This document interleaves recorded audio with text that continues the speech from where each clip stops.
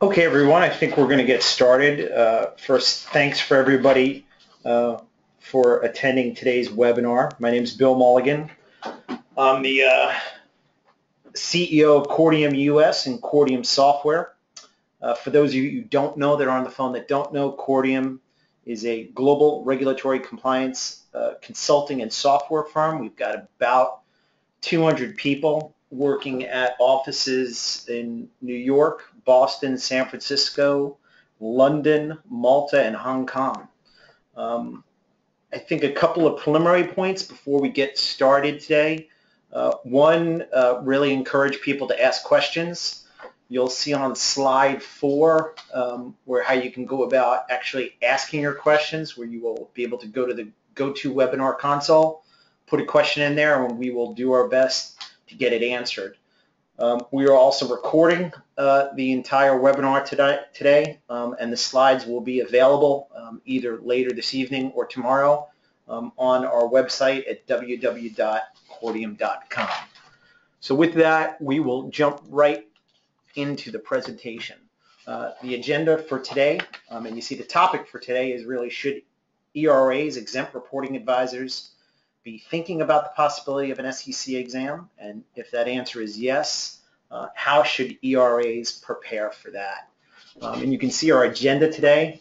We're going to start really sort of with the regulatory landscape, sort of set the stage. We'll revisit some things. I'm assuming we've got quite a few people on the line today that are actually exempt reporting advisors or ERAs. We'll sort of go through what they are, what do they have to do. We'll then sort of get into, quote unquote, what is the present buzz and why is there a present buzz? And this is around at least the possibility of such ERAs being subject to routine exams. We'll then go through just some other issues that are of note around the SEC ramping up its examination resources. We'll walk through the mechanics of what one would expect if you were subject to a routine SEC exam, and this will be really measured against advisors that are actually registered with the SEC. You'll see me note a number of times throughout today's session that we would expect that exams applicable to exempt reporting advisors, if they were to be examined, would be likely quite a bit less. Then we'll sort of say, we'll go through what should an ERA do to prepare, and we'll go through what we think are likely focus areas to the extent that ERAs were to be subject to an exam, although obviously it's going to always be unique to the type of firm that the particular ERA is.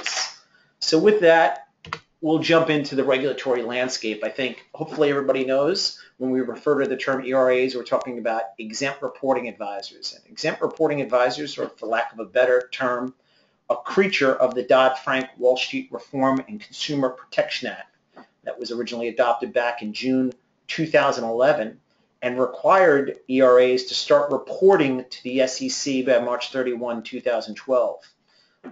Advisors that do meet the definition of an ERA, and we'll go into that in a second, are not actually required to register, or are they required to come into compliance with all of the requirements of the Investment Advisors Act of 1940, but they are required to submit regular reports, and we'll talk about it in a couple of slides. There are certain things that they need to address within the operation of their own compliance program.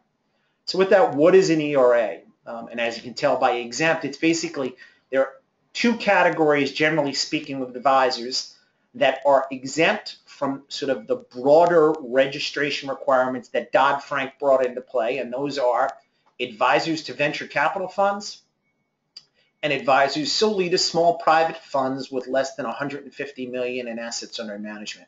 I'm not going to get into the definitions of either of those.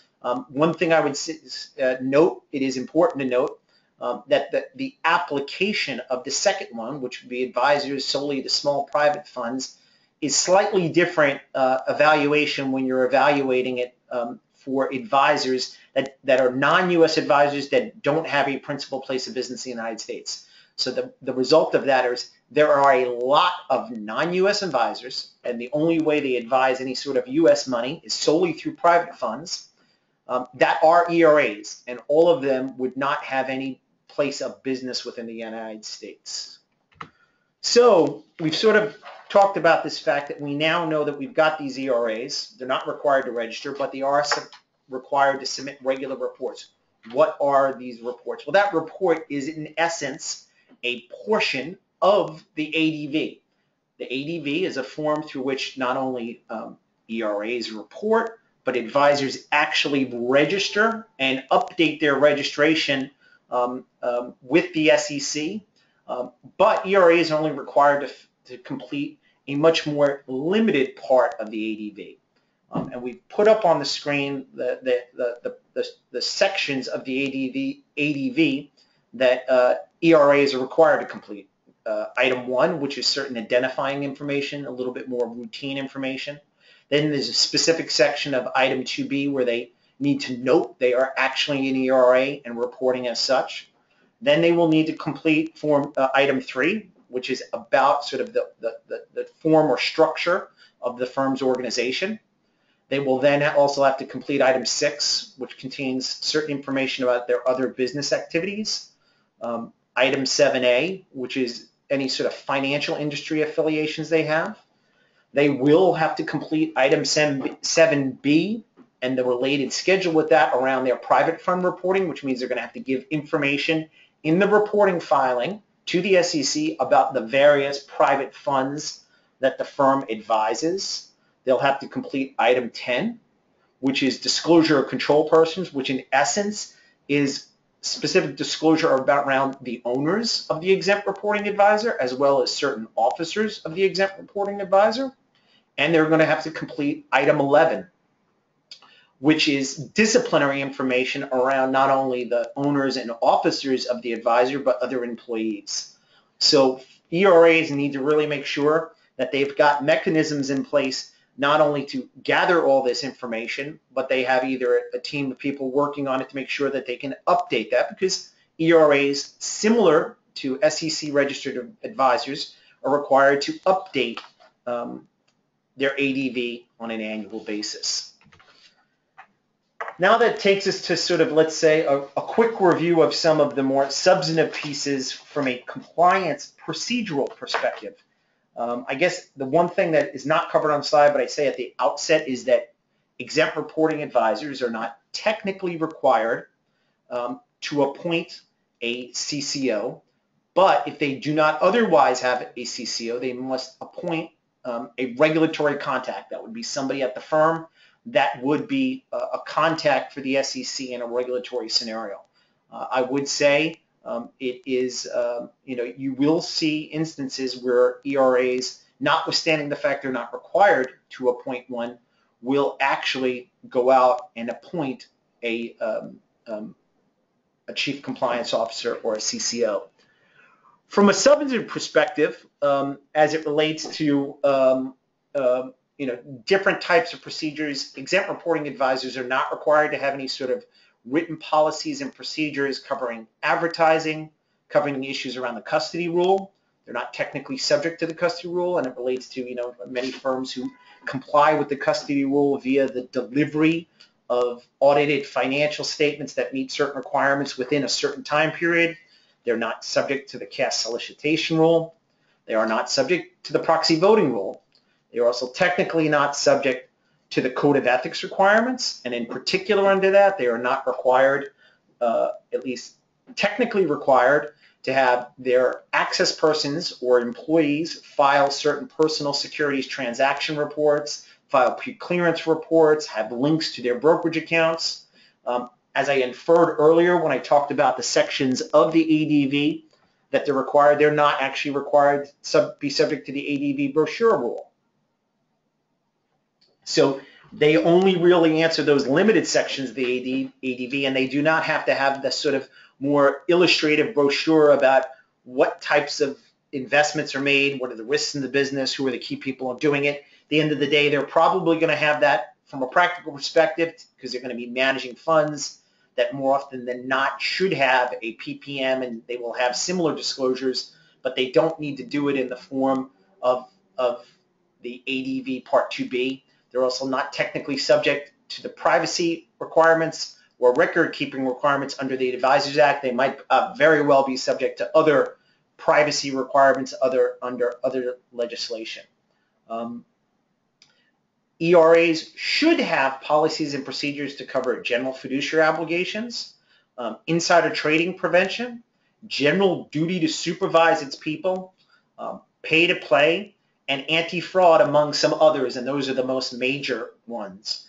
In particular, exempt reporting advisors should, on some periodic basis, and in theory it should be on an annual basis, make sure they've got a policy and procedure to review their business to ensure that they still comply with all of the requirements to be deemed an exempt reporting advisor. I would tell you right now, and I think it's what you do see, and I would say you see it more often than not in ERAs that are eligible to be an ERA because they solely advise small private funds with smaller assets under management, i.e. less than 150 million, where they will think about actually holding themselves to the higher SEC registration requirements. And I sort of threw the question out there, should your firm do it? I think we see that more often with firms that think that they're actually going to grow their assets under management in such a way that they will eventually be required to register, and you're better off starting with an SEC compliant program at the outset. And before we get into sort of the thinking just sort of about what's the present buzz and why, just sort of a gut check of where we are. As of February 2016, there were over 3,200 exempt reporting advisors that report to the SEC. So that gets us to the question of what is this present buzz that is the subject matter and sort of the tagline that got people thinking about participating in today's webinar. And the buzz is, there seems to be some thinking at the SEC around departing from what was the intent that was originally expressed in that June 2011 Dodd-Frank release. And you see it up on the screen where the SEC basically said, they just didn't contemplate that its staff was going to conduct routine examinations, but rather they would go out and do what, for lack of a better term, would be something where it would be for cause, where you've got a tip, a complaint, a referral, something that is brought to the SEC's attention. Notwithstanding what they said about the original intent, there's no doubt they had the power to examine them. So Dodd-Frank gave them the power to do it.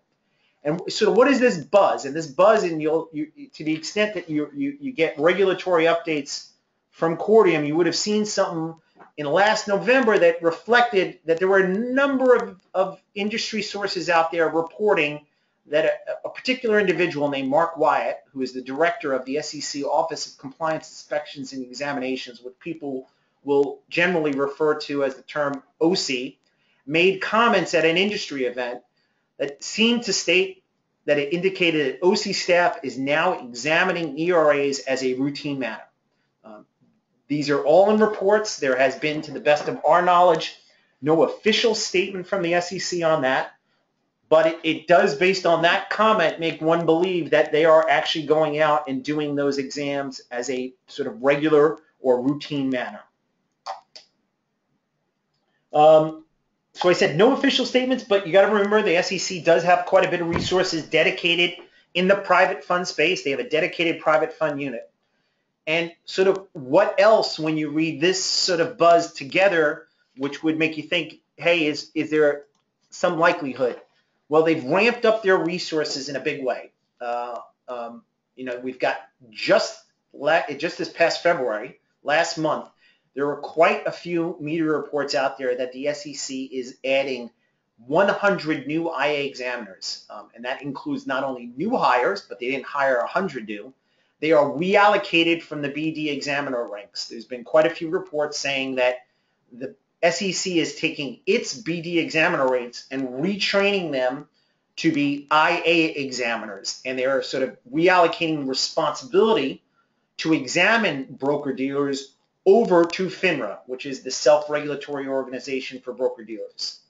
If you combine that with the 70 new examiners that were hired in 2015, you've got a total increase of about 35% to 630 examiners. Again, it is not specifically linked to a stated official desire to examine exempt reporting advisors. It's just reflective of the fact that they've got a bigger team, they've got the ability to handle a larger number of exams, and as I said, we've got these statements from the head of OCIE saying that they are going to start examining ERAs as a routine manner.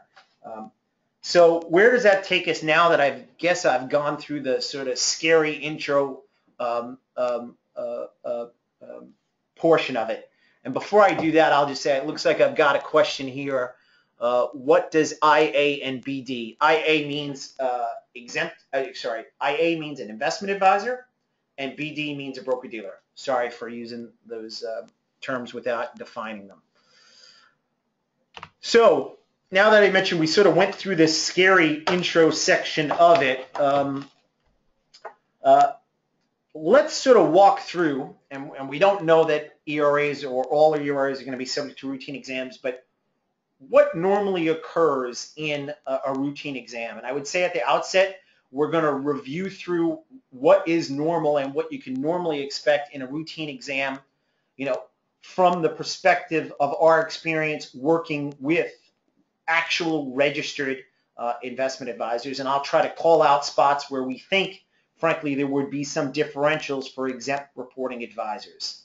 So we're really going to sort of, first, how does it start? Usually you're going to get some sort of a notification, usually phone, email, and you're going to get what is usually a relatively standardized request letter telling you you're going to be subject to an exam. It might at the outset, there will be some logistics involved. We'll talk about a little bit later how much notice you get, but figuring out what it will start. Now we'll sort of go through what the life of an exam looks like, and we'll talk about, obviously, document production, timing, duration, the on-site visit, and what is included after the visit.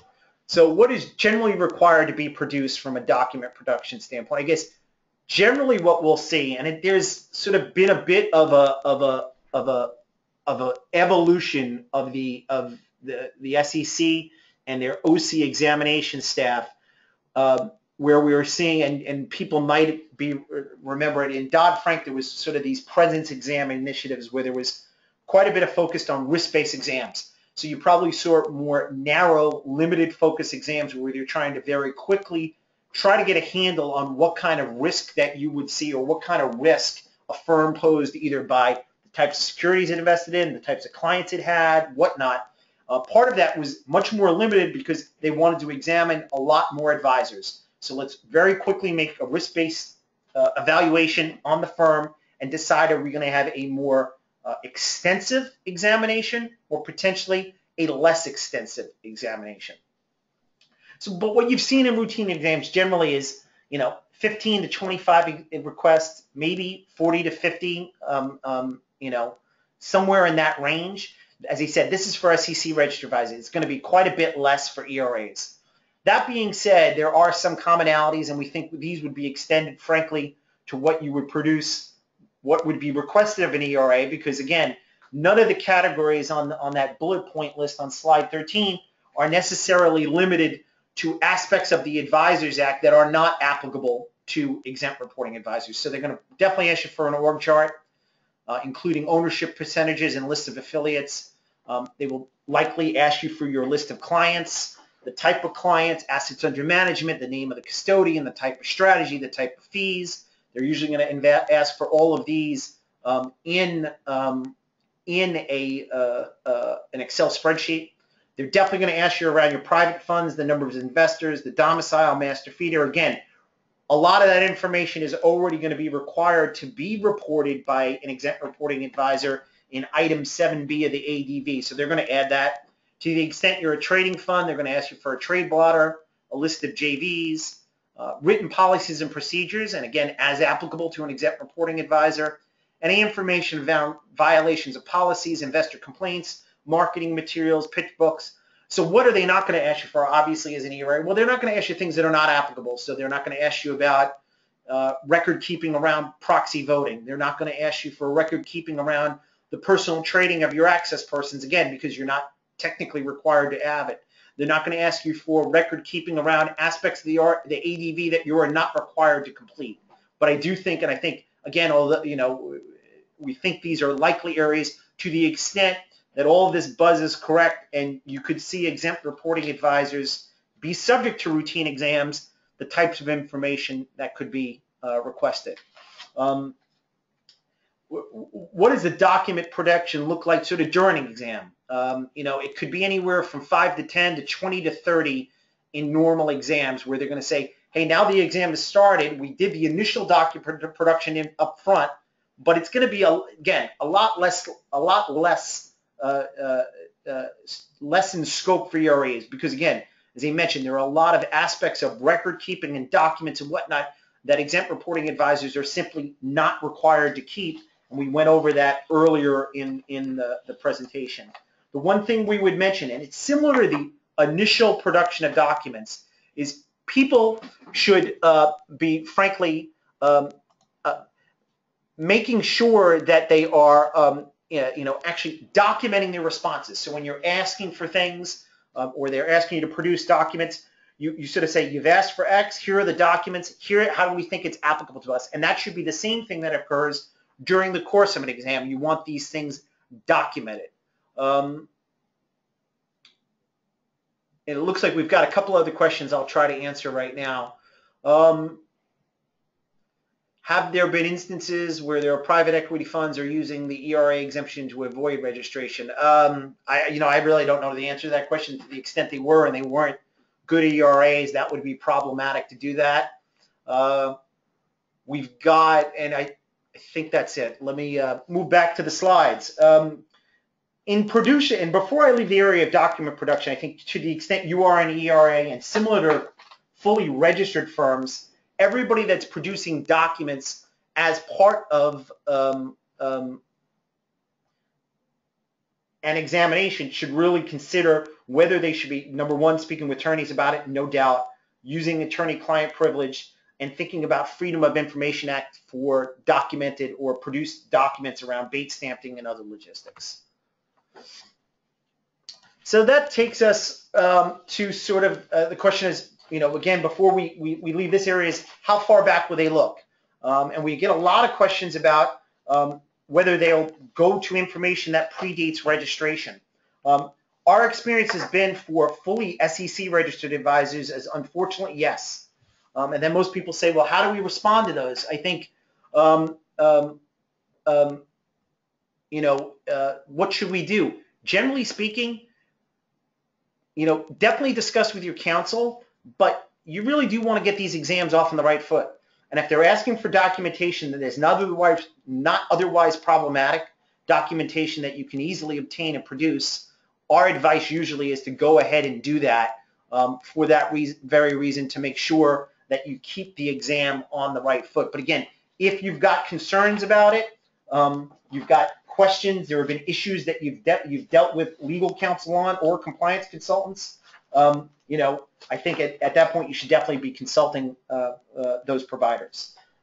That takes us to sort of the next sort of life of an exam piece, which is time and duration. Again, I think generally speaking, when you're doing routine exams, how much notice are you seeing? Generally speaking, you're looking at 4 to 7 days notice. That being said, we've seen outliers around the edges where you've seen them give a couple of weeks or 3 weeks or 4 weeks notice. You'll see this a bit more often when the examination staff is traveling in. So again, in certain areas of the country, let's say for argument's sake, I believe Seattle is covered by San Francisco. So when you've got sort of logistics that need to be covered, sometimes you're seeing quite a bit more notice. How long should you expect the exam to last? I think for on the on-site portion, you're probably thinking 2 to 3 days for a registered advisor, one that's fully registered. Again, less for an ERA. That being said, you will see audits that, notwithstanding the fact that in this sort of new world, the on-site portion is a bit less. They can stay open for a number of months, and a lot of the work will be done remotely. you'll see we mention here, and I think I'll mention a bit later in the process, but again, I think, we're going to talk about the importance of getting an exit interview as part of an examination. So that takes us to sort of the next portion, what are some big points when you're in that on-site visit, when they're there? I would say unless there is really sort of an overwhelming reason or overriding reason to do it, don't try to delay these visits. You don't want to create the impression that there's something that you're worried about.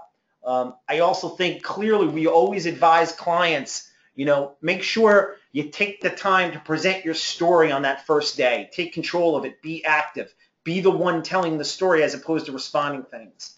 Definitely prepare your partners and key people. They're going to want to talk to them for having those types of interviews, and we'll talk about it in the prep piece section a little bit later. How did that work? But some practical points: keep the office clean, file cabinets locked, no papers out, set up a clean, sterile room, a conference room for the advisors. To the extent you think there are issues that are out there, definitely try to get in front of your legal counsel and compliance consultants if you use them in advance to vet those issues. And from a practical point, when you've got that on-site piece going and it's live back and forth questions and answers, it is really, really important to ensure that the concept that I don't know is an okay answer, or I will check on it. There is a natural inclination for people to try to answer questions they don't necessarily know the answer to, and sometimes that can get you in a pickle. And I think if you're not absolutely sure about answers, go out and ask questions. Go out, call your legal counsel, call your compliance consultants, get other members of your compliance or ops team in place to make sure you can answer that question. And that takes us sort of to the final piece of sort of the life of an audit is after the on-site and what happens. And I mentioned it a bit earlier. I think to the extent you are an ERA and this buzz that we're talking about is correct, and we see more of it, that you get examined, it is very, very important, I think, for firms to request an exit interview at some point in the process, whether that's before they leave the on-site, or it can be done remotely over the phone before they close the audit out. And the reason for that is you will then get first-hand feedback on what are they finding, what are the issues they're noting.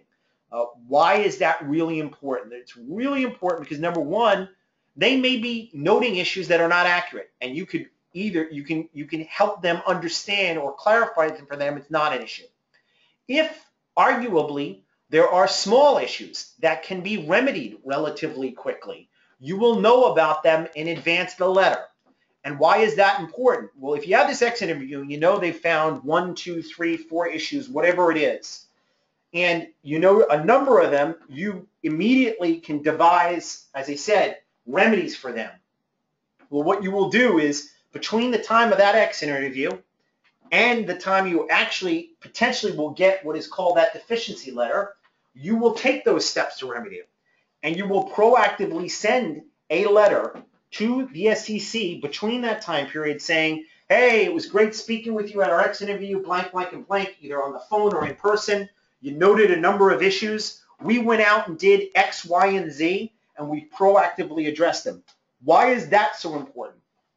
Because at some point in that process, right, you're going to get, as you can see on the screen now, that deficiency or findings letter. They may not find anything, but if they do, and to the extent that you have already proactively communicated with them in that sort of a life of an audit, it could end up in a situation where you don't have to have these things noted, right? They will not only say to you, wow, hey, we noted these issues, but they'll note in the letter that, hey, you are actually doing X, Y, Z and addressing them, which makes it really great because, again, at some point, right, you're likely going to have an investor request to see a copy of that letter. That's a whole nother ball of wax whether you decide to give it to them or not, but there are a lot of firms that do. And it will basically tell the whole story within the body of the letter. We had this audit exam, this is what the issue was noted, this is what we did about it, so they naturally know that you've actually proactively gone out and corrected. Again, I think just sort of going through the life of an exam, which is what we're trying to do in this part of the presentation, I have to say that, there is always the possibility, right, that if there are really big deficiencies that are found, the SEC could, in theory, refer those problems to the Division of Enforcement. Hopefully, you're not actually going to see that.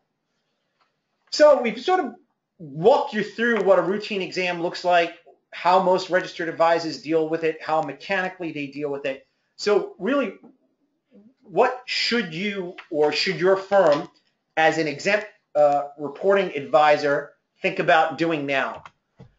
I guess we would advise, and I'd advise you to do the same things, frankly, that you see registered advisors do. Go for practice. Run through a live exercise. Get yourself a copy of what a routine letter looks like. Figure out what would not be applicable to you as a function of being an exempt reporting advisor as opposed to a fully registered advisor, and run through either a mock audit or audit prep exercise. Part of that should definitely be interviewing your key people. Without a doubt, I really want to emphasize the importance of that, because there's no doubt they're going to want to interview people, your PM, your CIO, your COO, if you have a CCO, your CFO. And why do you want to do that, or potentially have somebody do it? Because it's better for you to see that in a mock environment, right, or in a practice environment, because you might find that some of the key people at your firm just say things that make you want to pull your hair out and really sort of put the firm in a bad light, and maybe make things look bad when they're really not bad. And you could sort of fix that through the process. And potentially you could also carve out people to say, look, unless we're actually pushed on this, we're not going to put, Jane Doe in front of the examiners because of the way that she unfortunately comes off in an interview. So that's really important. The other thing is create a first day presentation. We talked about this earlier. It's about telling your story. And think about, if my shop, my exempt reporting advisor,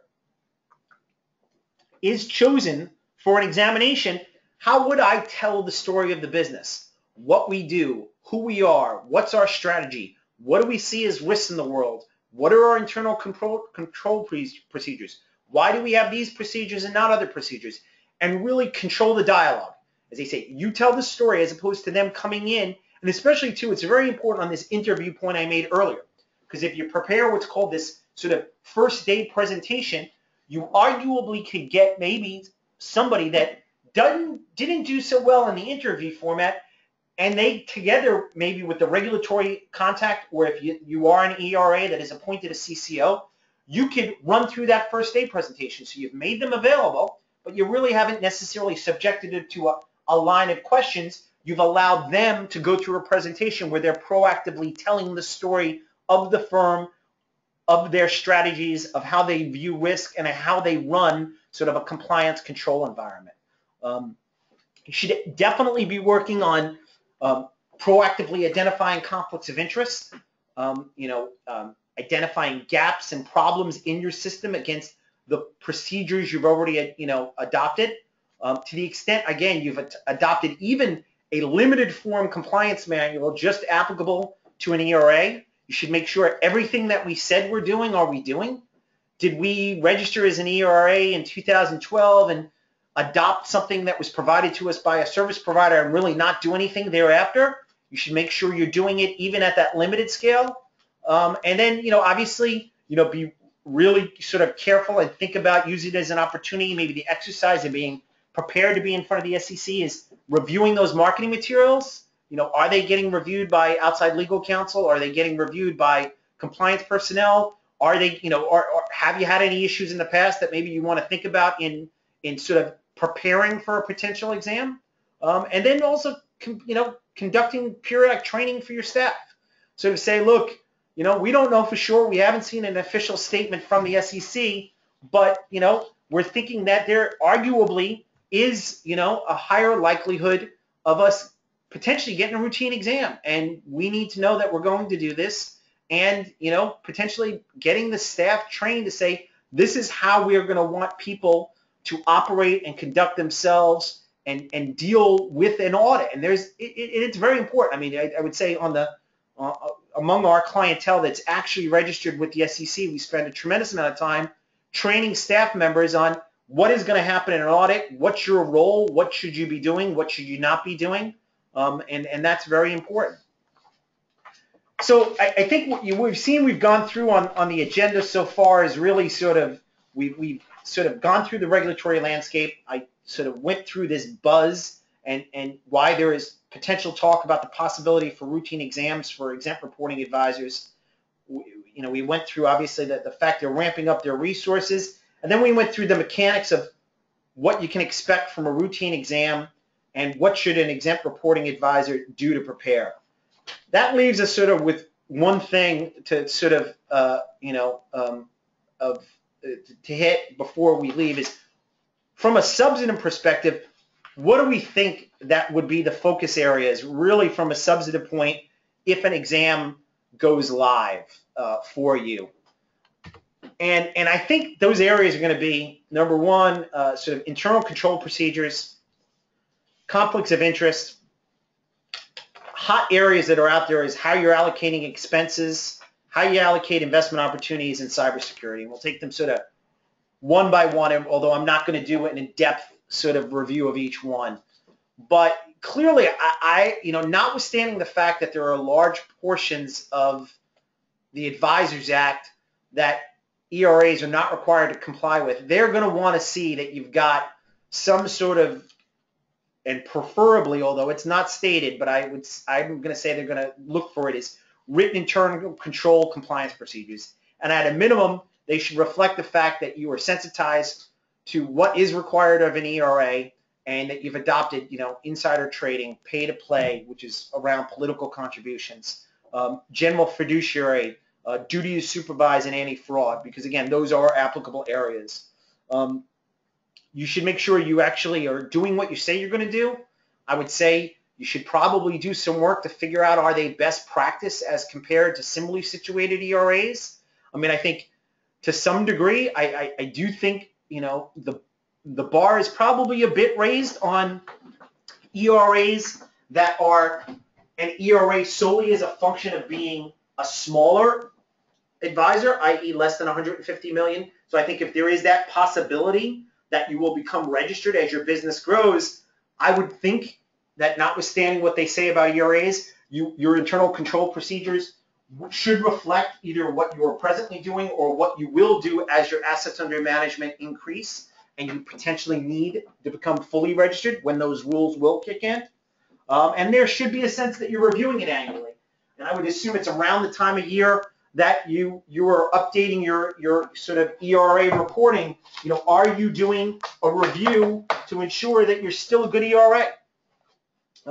Next area is just hot button. And again, there is no specific rule under the Advisors Act that says, you have to review conflicts. It's a lot around sort of just your general fiduciary obligations, your duty to supervise, and anti-fraud.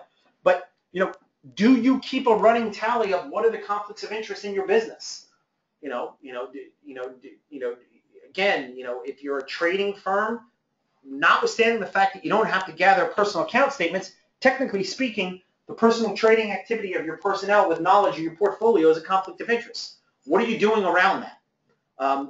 To the extent you have people at the firm that engage in outside business activities that may have a touch to investing, what are you doing about that? What are you doing about, the fact that maybe some of your personnel might have outside relationships with vendors that you utilize, and especially vendors maybe that are paid by your fund or your client vehicles? Again, just really, what are you doing? How do you go about identifying new conflicts of interest? And when you've identified those conflicts of interest, how can you demonstrate that they're being addressed?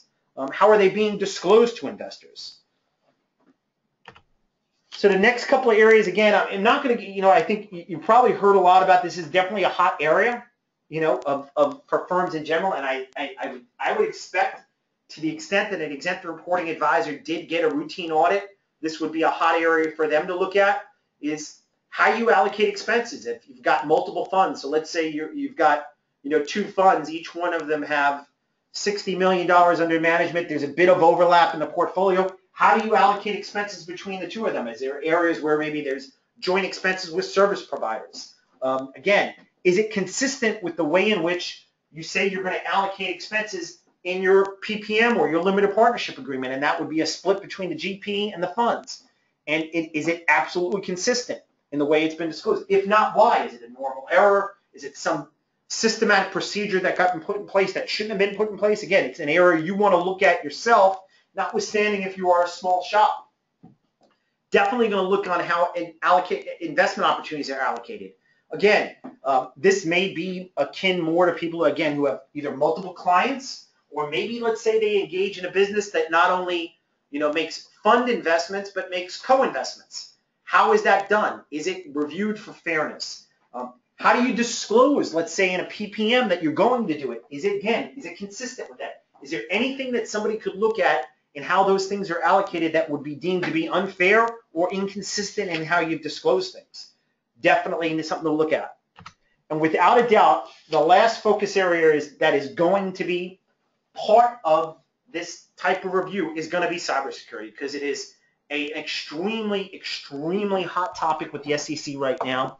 They are doing sweep exams in that regard, and I would be surprised, frankly, if an exempt reporting advisor did get a routine exam, that there wasn't some sort of inquiry around cybersecurity. And the stated focus areas for the SEC and cybersecurity are what you see up here is governance and risk assessment, access rights and controls, data loss prevention, vendor management, training, both employees and vendors, and incident response. They're going to want to see what are you doing in these areas, and sort of governance and risk assessment, again, is do you have written policies and procedures that ensure that you are addressing these focus areas? Are you periodically evaluating the risks? Because risks are changing year to year as things evolve, both from a technical perspective. Are the controls and processes tailored to your business? Is there anything that you do from an IT front that is somewhat unique that you need to have policies and procedures to ensure that you're addressing them? And how is their communication between sort of the compliance, IT, cybersecurity, and senior management? Around access rights and controls. Again, this is some basic stuff. I mean, how do you manage user credentials, authentication, authorization methods? How are you dealing with remote access, customer logs in, passwords, protocols, network segmentations, tiered access? Again, what is going on? There might be a lot going on, but it needs to be sort of arguably documented so that you can easily convey that to people. And my guess is you're going to not only need this for the SEC, but investors and OpDD and whatnot. Data loss prevention. What are you doing there? What kind of controls are in place with respect to patch management, system configuration? Are you monitoring for unauthorized data transfers? And then vendor management. What are the OpDD sort of policies and procedures? What are you asking your vendors about cybersecurity? We can tell you at our firm, Cordium, that's becoming close to a full-time job, is responding to not only our consulting clients but our software customers about all the things we do in that area. And then what kind of training are you providing to your employees? How do they know what not to open, what not to look at? You're training them around phishing emails. And then finally, incident response. God forbid something happens. What are you doing to go about doing it, and where are the procedures that tell you exactly who should do what in what scenario? So with that, that is the close of the formal piece. Let me see if I've got some questions here that I will go through. Happy to answer any other questions.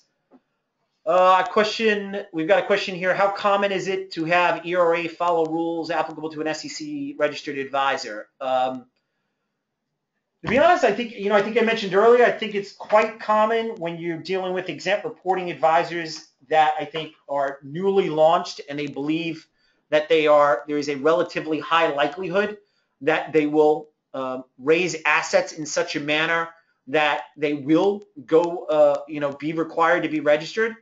And for that reason, I think you'd probably say it's less common with exempt reporting advisors that are pure VC funds, where they feel that the way they're going to operate their business, that they are not going to make investments that would not allow them to qualify for the venture capital exemption. Got another question here around how common is it for an exempt reporting advisor to appoint a CCO? Again, same answer. I think to a great degree, I think it's probably more common in the advisors that believe that they're eventually going to be required to be registered as they grow their business and grow their assets under management. And then we've got another question: is archiving of emails required of ERAs? I mean, I think the answer to that question is a bit nuanced, because I think most people look at registered advisors and say, there is no rule per se that says you need to archive and back up your emails. There is a rule that says you are subject to a whole litany of record-keeping requirements that require you to keep certain records.